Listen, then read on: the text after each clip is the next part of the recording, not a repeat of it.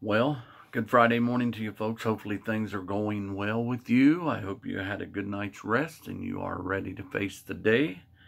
I'm going to read to you today from Then Sings My Soul, 150 of the world's greatest hymn stories. This is book number 1. Just As I Am, 1836. She was an embittered woman, Charlotte Elliott of Brighton, England. Her health was broken and her disability had hardened her. If God loved me, she muttered, he would not have treated me this way. Hoping to help her, a Swiss minister, Dr. Cesar Millan, visited the Elliots on May 9th, 1822. Over dinner, Charlotte lost her temper and railed against God and family in a violent outburst. Her embarrassed family left the room, and Dr. Millan was left alone with her. "You are tired of yourself, aren't you?" he asked. "You are holding to your hate and anger because you have nothing else in the world to cling to. Consequently, you have become sour, bitter, and resentful." "What is your cure?" asked Charlotte. "The faith you are trying to despise?" As they talked, Charlotte softened. "If I wanted to become a Christian and to share the peace and joy you possess," she finally asked, "what would I do?" "You would give yourself to God just as you are now, with your fightings and your fears, your hates, your loves, your pride, and your shame." "I would come to God just as I am. Is that right?" Charlotte did come just as she was, and her heart was changed that day. As time passed, she found and claimed John 6:37 as a special verse for her. "He who comes to me, I will by no means cast out." Years later, her brother, Reverend Henry Elliott, was raising funds for a school for the children of poor clergymen. Charlotte wrote a poem, and it was printed and sold across England. The leaflet said, "Sold for the benefit of St. Margaret's Hall, Brighton. Him that cometh to me I will in no wise cast out." Underneath was Charlotte's poem, which has since become the most famous invitational hymn in history. Charlotte lived to be 82 and wrote about 150 hymns, though she never enjoyed good health. As her loved ones sifted through her papers after her death, they found over 1,000 letters that she had kept in which people expressed their gratitude for the way this hymn had touched their lives. Today, with social media, if somebody touches your life in a good or bad way, all you got to do is type something up and let them know. But that woman held on to those letters, and it was that God took her just as she was and changed her. It said that's probably the most popular invitational hymn. I say this every time I hear that song or think of it probably, and I've read this before on here, but the Billy Graham Crusade, they would use that, and you would see people just flood to that altar.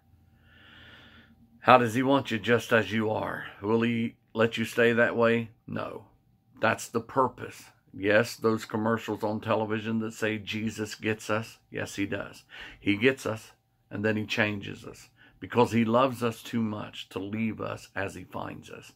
Notice I didn't say that your preacher changes you, your priest, your nun, your church. No, he changes you. If there has been no change, you've probably not met the Master yet. But when you have, he changes you. He saves you. Are you still human? Absolutely. Will you still have faults? Sure you will.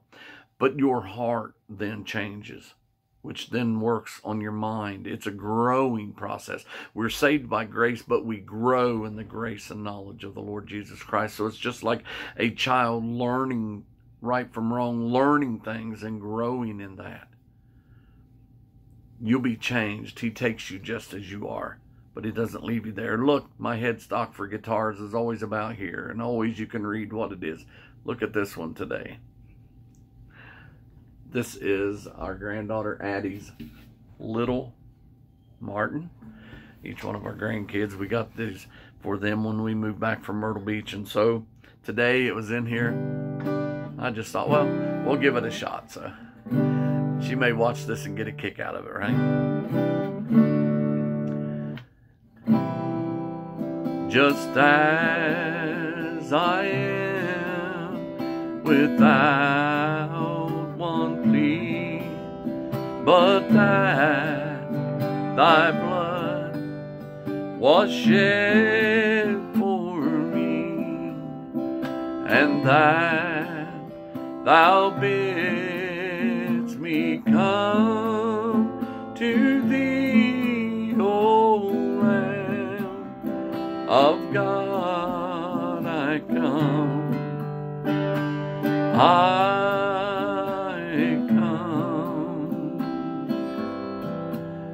just as I am, and waiting on to rid my soul of one dark cloud, to thee whose blood can cleanse each spot, O Lamb of God, I come, I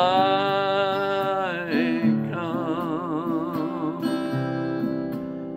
just as I am, thou wilt receive, wilt welcome, pardon, cleanse, relieve, because thy promise I believe, O Lamb of God, I come, I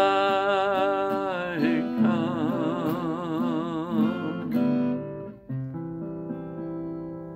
Lord, I thank you for the day you've given us today. Lord, I thank you for taking us just as we are. You do all the cleaning. You do all the work. You paid the whole price.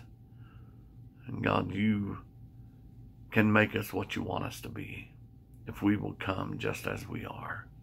We love you, Lord, and we thank you in Jesus' name. Amen. God bless you, folks. Have a great day. See you Saturday.